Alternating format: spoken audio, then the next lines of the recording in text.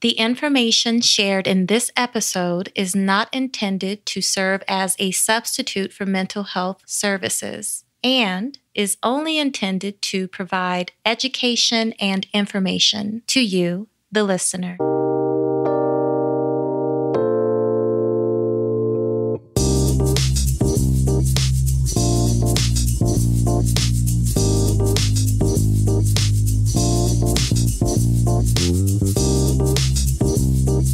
Hey, this is Vena. Thank you so much for listening to the Honeybee Podcast. This will be one of 2 episodes where I will be chatting about complex trauma. Out of curiosity, do you know a child who has experienced multiple traumatic events that were severe, repetitive, and prolonged in nature? If you do not know a child with this experience, is there a possibility that you were that child? Do you know a child who has lots of difficulty with maintaining their focus and attention in school, is struggling in establishing or maintaining positive attachments with others, or that their view of themselves has negatively changed after experiencing repetitive and prolonged trauma? Are you a parent with concerns about how your child's view of the world has been affected since they have experienced various traumatic situations?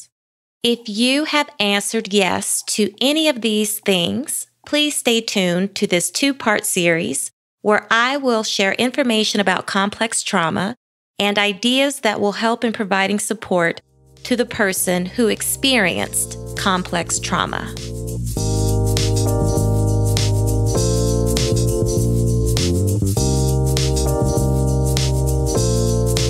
There are many people within our country and across the globe who have experienced more than one traumatic event, which typically occurs before the age of 18.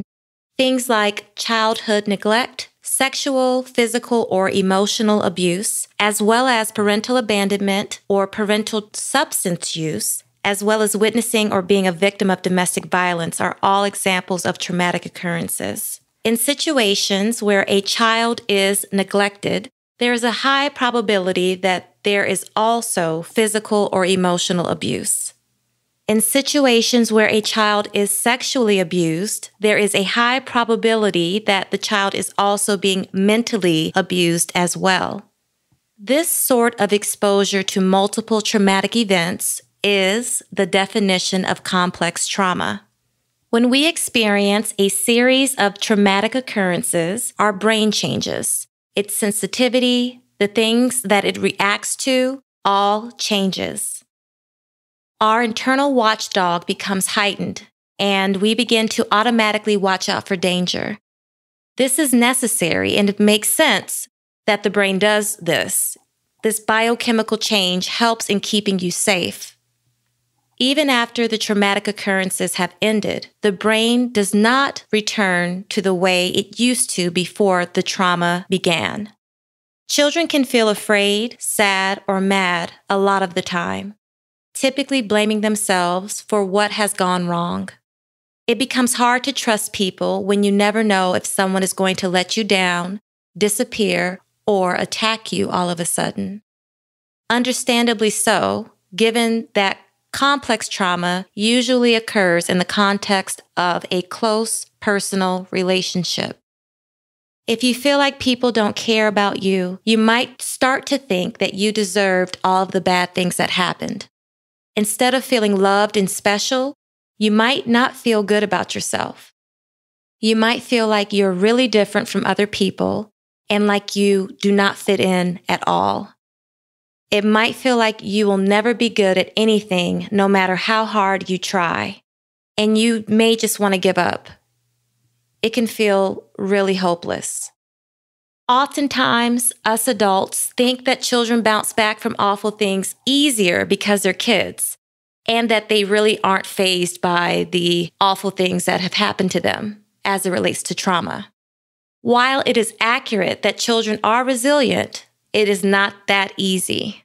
When children are exposed to a series of traumatic events, their world changes in a dramatic way. I want to share more about the difference between trauma and complex trauma. The reality is that many of us at some point in our lives will experience a single, frightening, dangerous, or tragic event. In that is a threat to our safety and a creation of a deep sense of helplessness. That is trauma. Complex trauma is different in that the frightening, dangerous, and chaotic thing keeps happening over and over again. The person constantly feels under threat, is constantly looking out for danger, and is constantly feeling helpless. I would like to thank the National Child Traumatic Stress Network for the following. I think that this is a helpful distinction between the experience of a traumatic event or two and the experience of repetitive and prolonged trauma, also known as complex trauma. We will all experience bad and unpleasant things in life. That is a fact that cannot be ignored. The bad, unpleasant things that happen in life is similar to walking outside and the sun is out, but partially covered by a cloud. Then there is the experience of a traumatic event, or maybe even a couple of traumatic events. This is like walking outside and the skies are gray and there happens to be a storm cloud hovering above you. Complex trauma is like walking outside and there are storm clouds all around you all of the time. This is happening consistently and in an intense way. Complex trauma affects many people during the lifespan, regardless of their race, age, economic status, and religious practices. Now that there is an understanding of the difference between experiencing a traumatic event or two versus experiencing complex trauma, the next episode will focus on ways to help a child who has experienced repetitive and prolonged trauma. The kid's ability to recover from trauma depends greatly on the quality of support from their family, their community, and so on. So be sure to tune in to the next episode to learn more about this. Thank you for listening. Please check out my website, myhoneybeetherapy.com. That is myhoneybeetherapy.com.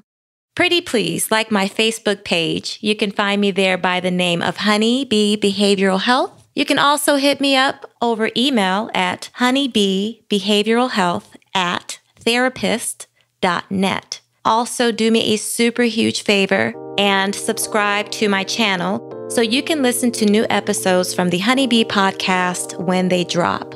Until next time, peace.